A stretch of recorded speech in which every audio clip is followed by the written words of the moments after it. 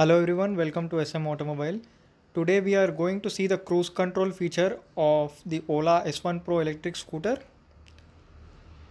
and we have to ensure that the cruise control can be used in normal, sport and hyper mode. This feature is not going to work in the eco mode, and you have to maintain a speed above 20 kmph to use this cruise control feature. So now we are at 30 kmph and we are going to press the cruise control button, and you can see the cruise control symbol on the screen, and I am not even giving the throttle, but the scooter is able to maintain a constant speed of 30 kmph. You can simply deactivate it by giving the throttle or pressing the brake. Thank you. Please do like, share and subscribe.